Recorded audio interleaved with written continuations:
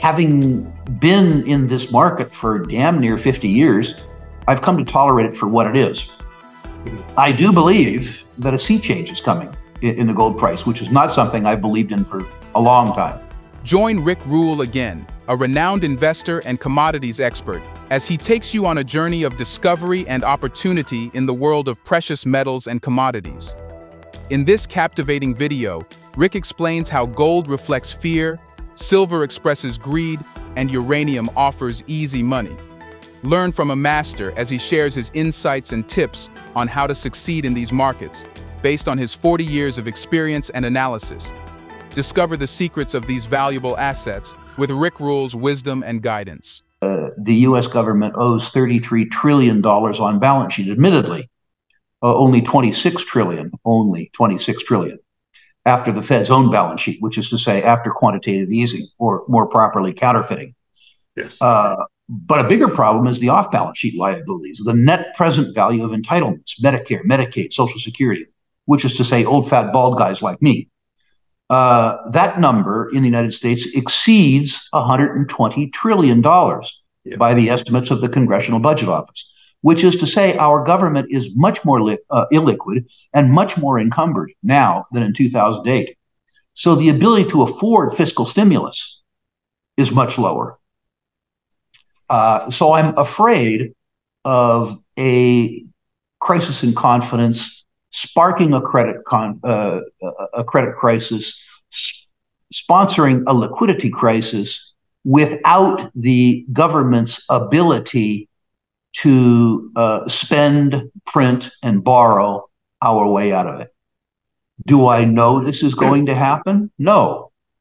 Do I think it's going to happen? Unfortunately, I actually do think it's going to happen. I think that there is a probability rather than a possibility that we will have a credit-inspired liquidity crunch at some point in time. We're going to get through it. A bear market doesn't destroy wealth. If the price of a house falls in half, the value of the house doesn't change, but the ownership changes. Right. It goes from weak, stupid hands to strong, smart hands. Now, the weak, stupid hands don't like that a bit, you know, and it's going to be up to your listeners which camp they inhabit, the weak, stupid camp or the strong, smart camp. And unfortunately, more people will inhabit the stupid, weak camp, and they will be very resentful. The delta between a commodity and commodity stocks that are hated, like uranium was 2 years ago, and the absence of hate is the easy money. In extractive industries, in commodities, in capital-intensive cyclical businesses, you buy stuff when it isn't just out of favor, but rather when it's hated. And that's gone with regards to uranium. It's ironic that 3 years ago, people like me in the uranium industry were vilified. And now Biden wants to subsidize it. The uranium industry on a global basis was spending about $60 a pound fully loaded, if you include tax, cost of capital, and prior year write-downs. And they were selling the stuff for $30 a pound. They were losing $30 a pound and trying to make it up on volume, being miners. Now, either the price went up to the point, $60, where the industry returned its cost of capital, or else there wasn't going to be any uranium. The lights would go out. What do you think is most likely? I mean, that was a no-brainer. Now the price of uranium is $75. But much more importantly, the volume in the uranium market has changed from the spot market, which is to say where there's no price certainty overnight, to the term market, where both producers and consumers can lock in prices for as long as 15 years. That means that some of the consumers don't have to worry as much about price around supply and price shocks. And it means that the producers, if they're prudent, can lock in floor volumes and understand at least what their top line number is going to be as far out as 15 years. The investors haven't recognized that yet. The easy money was made with the absence of hate. The real money now comes because there's a structure in the uranium business that is solid enough that you can increase the size of your business by 50% while locking in your margins too.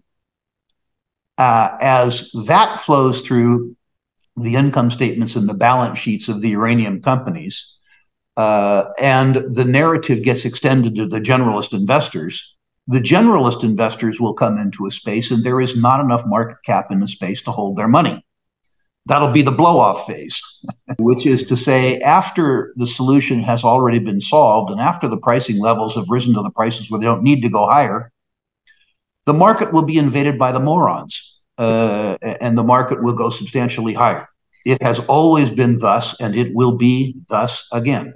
Having been in this market for damn near 50 years, I've come to tolerate it for what it is.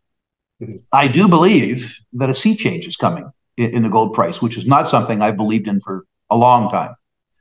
I also need to tell you that I own gold now. I began buying gold about the year 2000.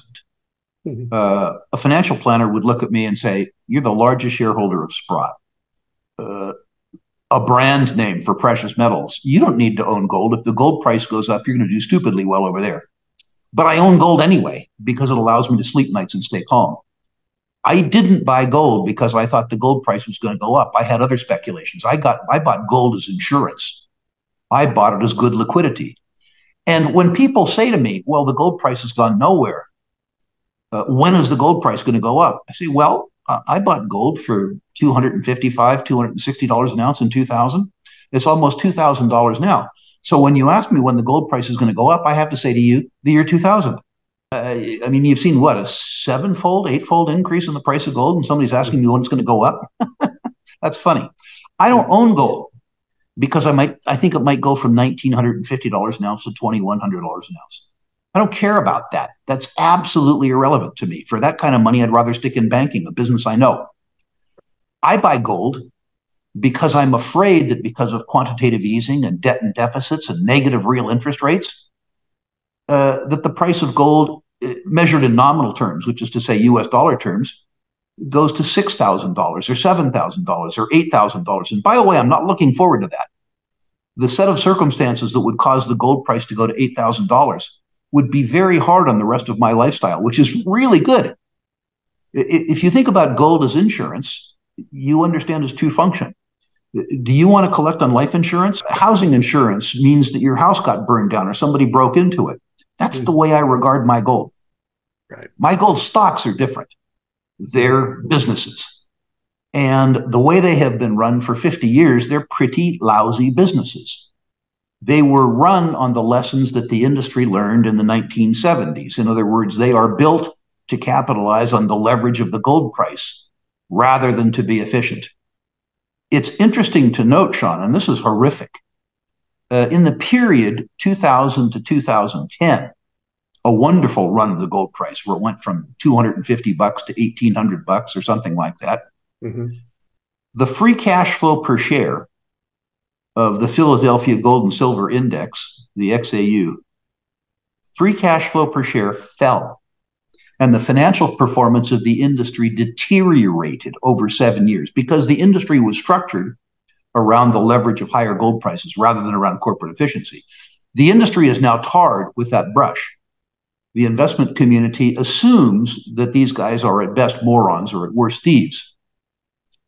But the reality has changed.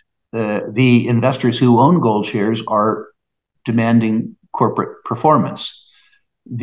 Specifically the managers that delivered that sterling performance have been allowed to pursue other employment opportunities, selling cars or whatever it is that they want to do. So the industry is in better shape, frankly, now than it was then. The industry has other challenges, but the other thing is that the industry is no longer priced for perfection. It was common to see gold mining companies priced at 1.8 to 2 times the net present value of their future cash flows at the then prevailing commodity prices. You're seeing them now priced at 0.8 or 0.9 times the net present value of the future cash flows at today's gold prices. And I think gold prices go up. When does this happen? I have no earthly idea. I really, really, really don't. But it is relatively simple for me to find 6 senior gold mining companies that I think are reasonably priced using objective measures and stupidly priced if, unfortunately, I'm right about the direction of the gold price. And I agree with you. The industry is hated. And I love that. Silver moves further and it moves faster. But that happens in the middle of the market, and the market hasn't started yet. Right. This is probably a good time for speculators to focus on silver stocks because they have no competition. Warren Buffett famously said, buy straw hats in winter. Well, in terms of the silver equity, man, you are in the winter. People who were discouraged by the collapse of the mini boom in 2020, 2021, the Reddit boom in silver, regard silver, perhaps because they're poor spellers, as a four-letter word. There is nothing I like as a speculator so much as an asset class that has disappointed the faithful. We thank you for letting us dive into the dynamic world of precious metals and commodities with Rick Rule. Examine gold, silver, and uranium from the perspective of emotions and markets. With exclusive insights and strategies, take advantage of the investment potential these assets provide. Watch for more valuable insight and analysis from Rick Rule in the future, so you can navigate the ever-changing landscape of wealth creation. Please like, share, and subscribe to our channel and hit the super bell icon for more valuable content for you.